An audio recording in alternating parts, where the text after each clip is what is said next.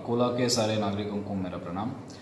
बस वही है, आज जो नंबर ऑफ़ केसेस है उसके बाद थोड़ा बहुत पैनिक देखने को मिल रहा है यहाँ पे। मैं इस बारे में बस इतना ही बताना चाहूँगा। आज जो केसेस है अकोला में, आप सभी लोगों को जानकारी है, अराउंड 137, उसमें से जो मैक्सिमम परसेंटेज ऑफ केसेस जो है 80 के करीब जो केसेस है वो एक ही कंटेनमेंट जोन में है। जो सबसे पहला केस हमारा अकोला डिस्ट्रिक्ट में यहाँ पे पाया गया था, बैतपुरा कंटेनमेंट जोन जो है वहीं पे है। आज केसेस क्यों बढ़े हैं? क्योंकि जो कॉन्टैक्ट्स थे जो प्रीवियसली जो पॉजिटिव हो रहे थे और उनके कॉन्टैक्ट से प्राइमरी कॉन्टैक्ट्स जो बैतपुरा कंटेनमेंट जोन में निकल के आए थे, वो प्राइमरी कॉन्टैक्ट्स के सेकेंडरी कॉन्टैक्ट्स, ऐसे बहुत सारे लोगों को हमने ट्रेस आउट किया था। और उसके बाद ये डिसीजन लिया गया था, जो क्राउडेड जगह है जहाँ पे ये कॉन्टैक्ट्स जाने के चांसेस थे कंटेनमेंट जोन सेटअप होने से पहले, तो वहाँ पे सभी लोगों को टेस्ट किया जाएगा।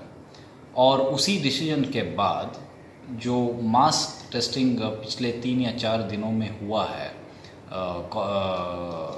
मनपा की तरफ से और जीएमसी की तरफ से, ये उसी का नतीजा है कि जितने भी क्राउडेड ऐसे जगह थे जहाँ पे इनको कंटेनमेंट जोन सेटअप करने से पहले जाने के चांसेस थे, ऐसे सभी को वहाँ पे ट्रेस आउट करके उनकी टेस्टिंग किए गए थे। तो मैक्सिमम आज भी जो 44 केसेस आए हैं उसमें से 37 जो केसेस है वो बैतपुरा कंटेनमेंट जोन से ही है, और बाकी के जो केसेस है वो प्राइमरी कॉन्टैक्ट्स है। जो पहले के पॉजिटिव केसेस थे उनके प्राइमरी कॉन्टैक्ट्स है। तो यहाँ पे मैं वही स्ट्रेस करना चाहूँगा कि ये मोमेंट जो है ये पैनिक होने की बिल्कुल इसमें ज़रूरत नहीं है।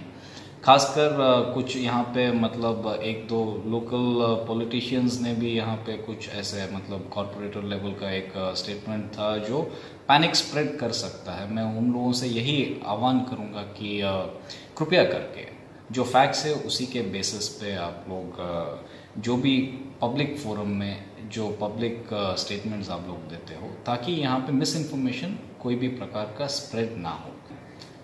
Public support is the most essential. आप लोगों को पहले इसमें अवेयर होना पड़ेगा, पहले जागृति चाहिए कि आप लोगों को क्या क्या करना चाहिए। और आपके हेल्प के बिना यहाँ पे बहुत सारी चीज़ें हैं जो हमें अचीव करना भी यहाँ पे इम्पॉसिबल है। तो पहला चीज़ क्या, टाइम रिलैक्स किया गया है। ठीक है, टाइम का रिव्यू बाद में किया जाएगा, लेकिन रिलैक्स इसलिए किया गया है ताकि कोई भी एक जगह पे गर्दी ना हो।